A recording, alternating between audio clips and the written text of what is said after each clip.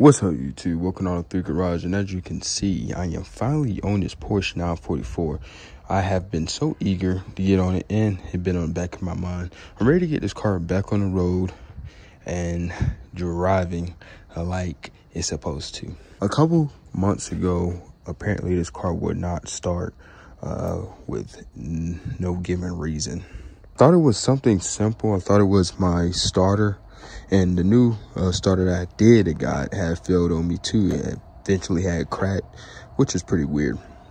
Also, I decided to take the car apart once I had got it back home because I wanted this car to be back to its formal glory. Debating on the color change, either black, the original color, the two-tone color, or a Nardo gray, or just gray in general. But before I get to that point, join the garage. Let's build this car together. Let's put this car back on the road. I know a lot of people have been waiting because majority, I got a mixture of people who like the Tahoe, the Mercedes, and this Porsche right here. What I really want to do is get this car mechanically sound. Like I want to get this car to crank over. So I would need a starter, a battery, and a ignition switch. And also I want to refresh this Spark rotary wheel. I want to get like a whole new assembly, and this bad boy replace this with a new one. Spark plugs and all that is good. Everything is good. Like I said, this engine turns over perfectly fine.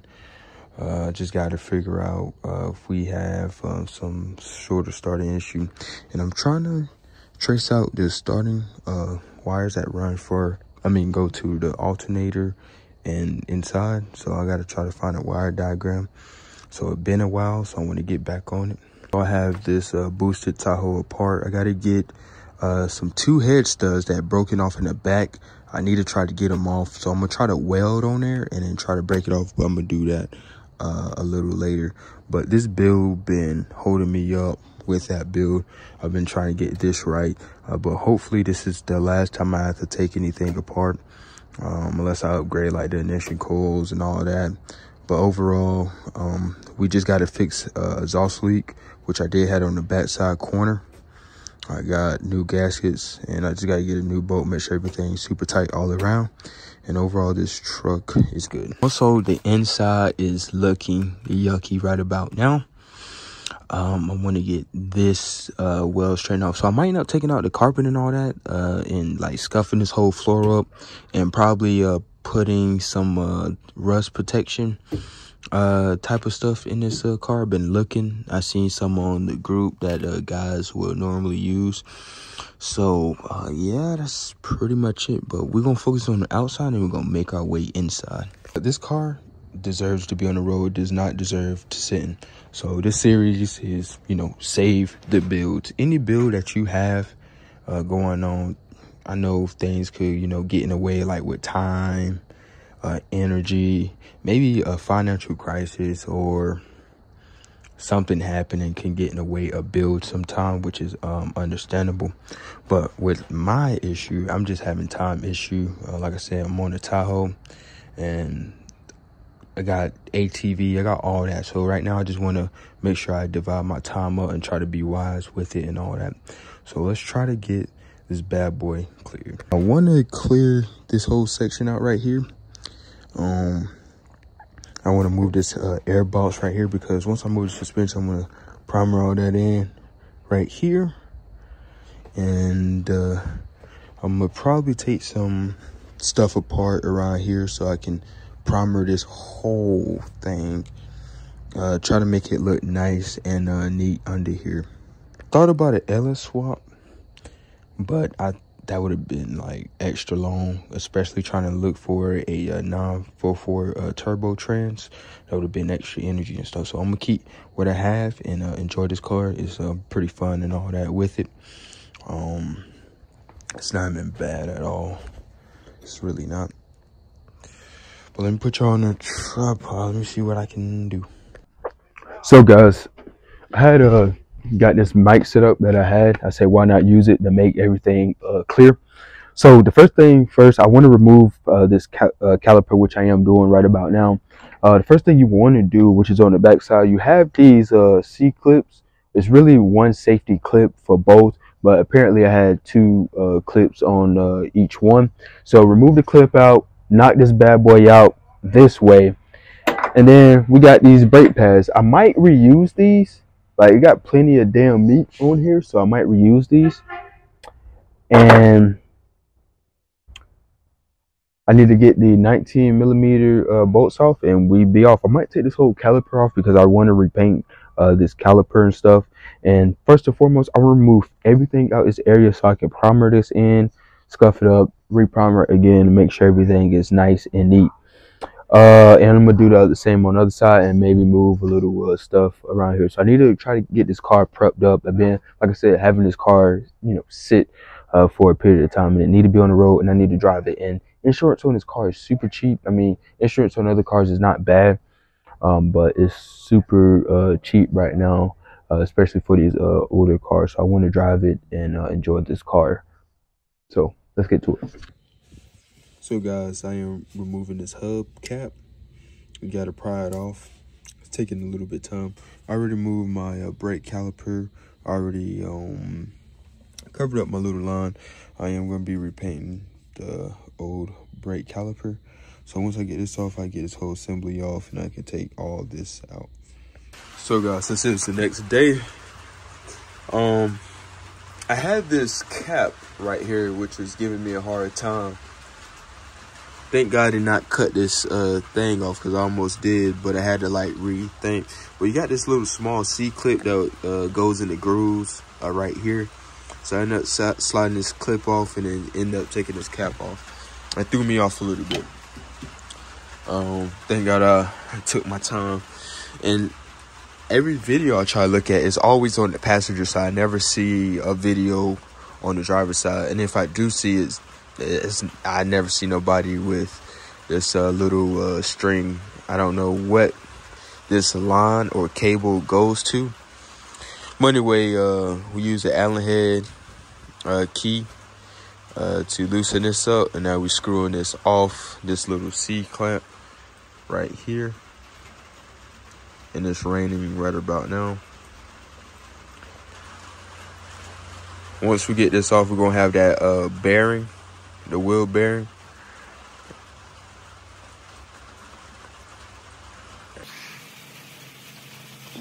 Right here. And I got like a separate box for all this stuff right here. I don't know if this thing gonna slide out. It should.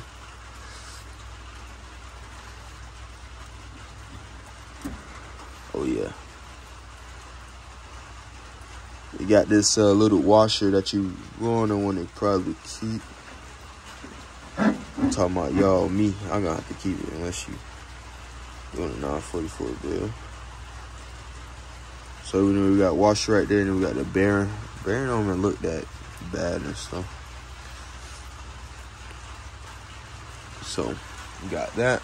I'm gonna sit that probably on the, I'll say on the, I don't know what the hell to sit this at. Alright, so I set everything right here. So everything basically go like that, and we'll leave it like that.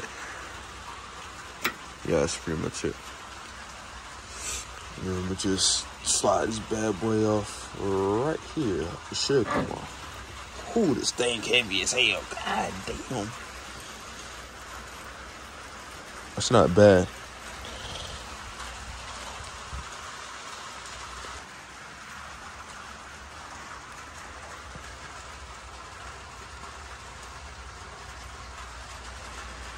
Alright guys, so we finally got everything off. I'm not gonna lie, this like suspension stuff is like really simple and easy.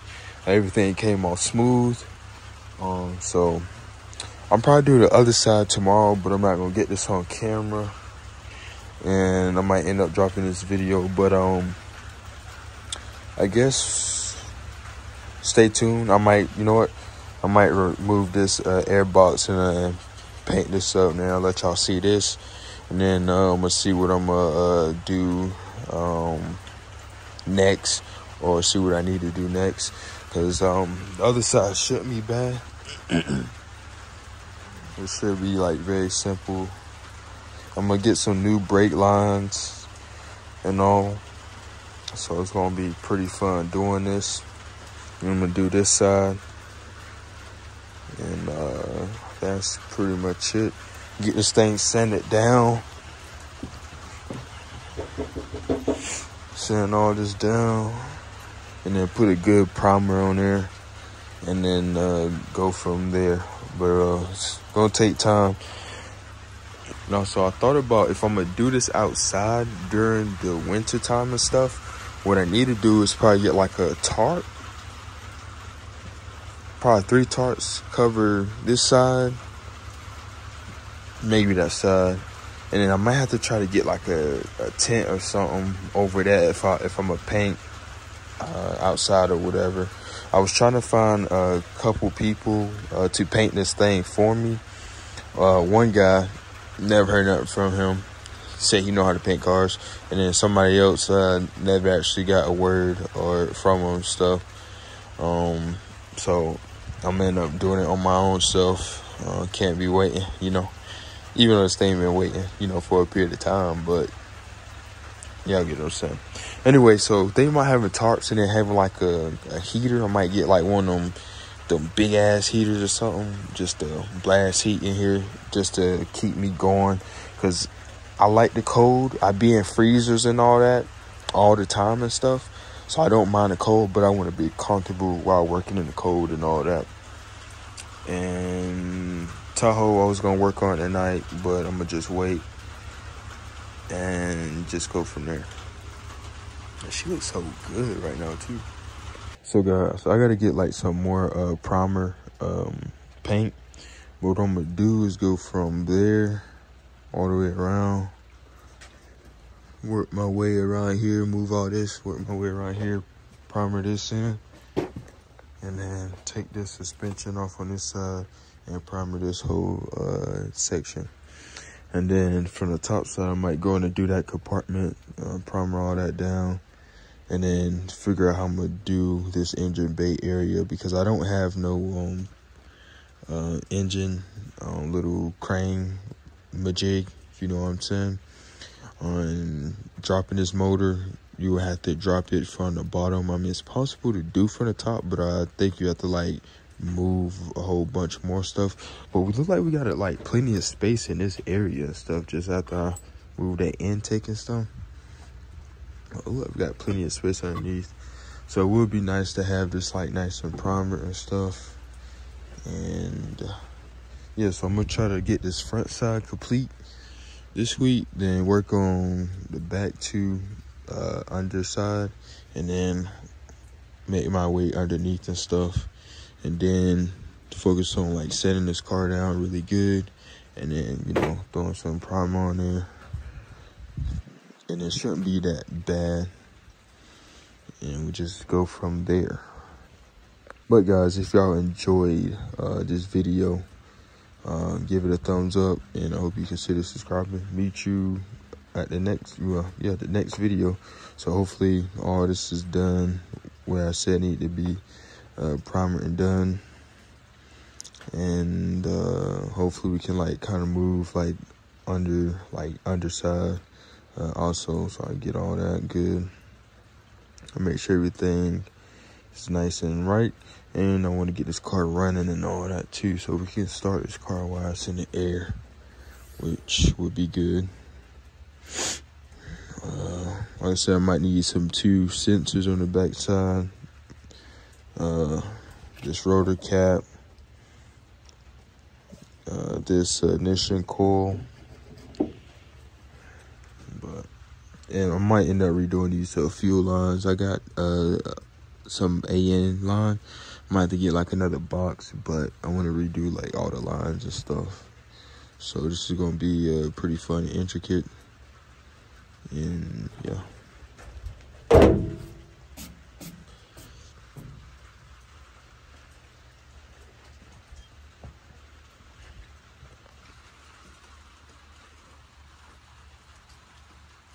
Look so much. I don't think the camera doing justice.